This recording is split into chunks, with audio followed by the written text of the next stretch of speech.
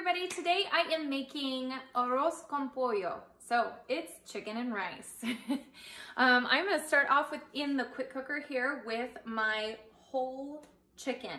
If you've never made a whole chicken before, it's super easy to do in the quick cooker.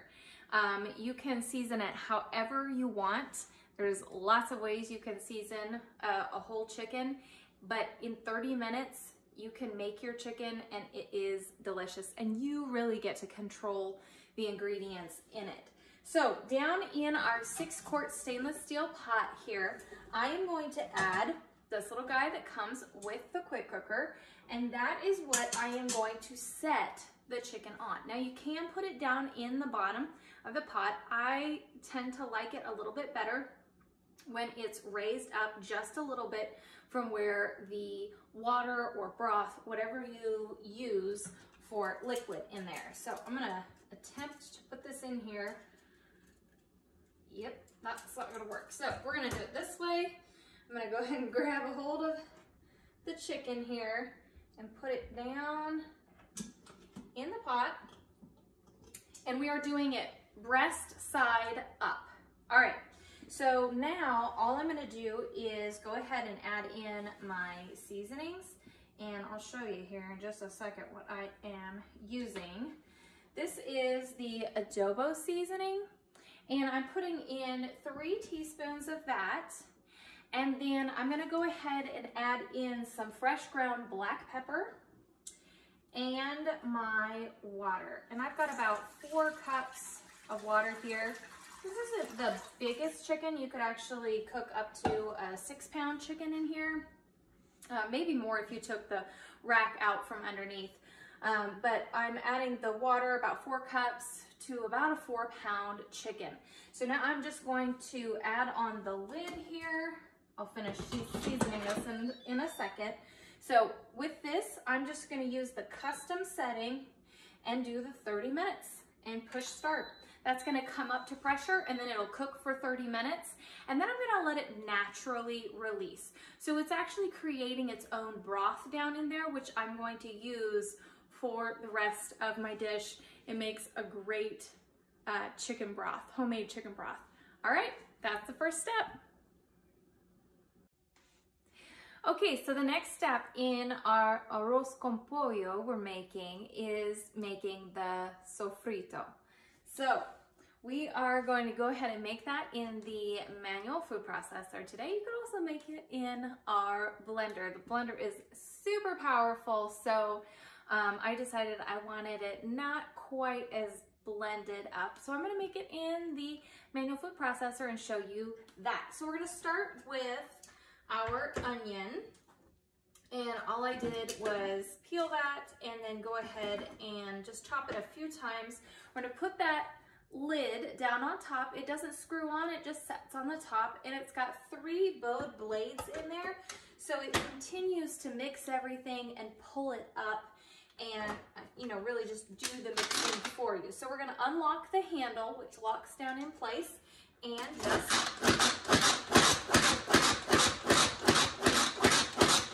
start pumping until you feel like it has started to chop it up. Now I'm gonna go ahead and add in, I've got some red bell pepper here. I'm just gonna slowly add in these ingredients. I'm gonna go ahead and add in our garlic. At this point, we're gonna use the garlic press, and I'm gonna add in 2 cloves. So here goes the first one. I didn't peel it or anything. Just squeeze it together, use the little tool in the back here. We're gonna scrape that off, and then go ahead and scrape our peel off and do 1 more clove. This makes getting fresh garlic in your food super fast and easy. All right, let's go ahead and pump that a little bit. Set our lid down on top. And again, you could turn this around the other way and it would be great for a left-hander.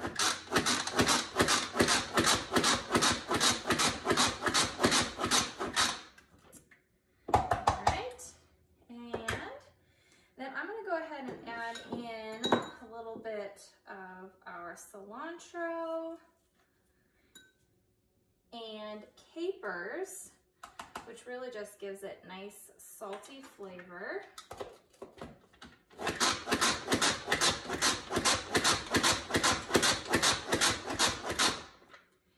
And I'm gonna add in a little bit of tomato for the last part.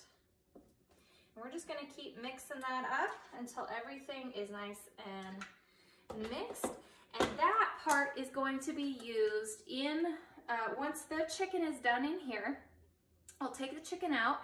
We're gonna use the broth and we're gonna strain the broth first. Use that, add in our sofrito mix and the rice and olives and let that cook while the chicken cools, and I go ahead and tear that apart.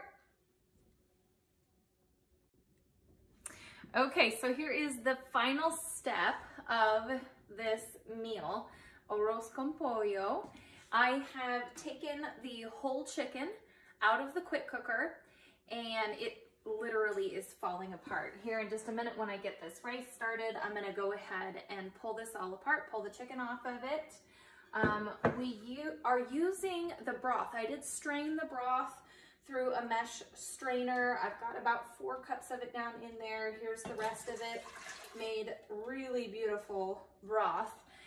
And now we are gonna go ahead and add in our rice, which I did go ahead and rinse that rice really good to get the starches off of it. If you don't rinse your rice, that is a really good tip for not having super starchy rice, is just rinse, rinse, rinse it a lot. All right, so we've got our 3 cups of rice and about 6 cups of broth, which is a little more broth than I usually use in this quick cooker when I'm making rice, but that's what the recipe called for, so that's what I'm gonna add in there.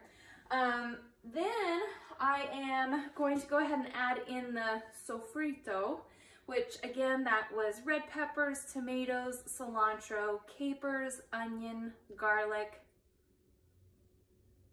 I think that was everything. All right, I'm gonna add that in there. It actually made a lot, so I'm gonna save just a little bit to top, almost like a salsa. All right, and then I'm going to add in, this is the next step that it calls for. You can actually get this at Walmart, and it calls for 2 of these packets. And yes, I'm sure it's not the best for you, but it does have some really good spices in it. I remember there's cumin in there, and I think some paprika. I'm sure there's salt, all kinds of goodness. And then last but not least, our green olives that I have sliced up. So I'm gonna go ahead and set that for just, it calls for 4 minutes. I'm gonna go ahead and do 6 minutes. We like to make sure our rice is really, really well done. I'm gonna do 6 minutes on custom. It's gonna come up to pressure still pretty quick because this is all pretty warm still, with that broth being warm and the pan actually being warm. It'll come up to pressure, cook for 6 minutes, and then it'll be done. I'll release the steam and then add in the chicken. And there you have it. Bye guys.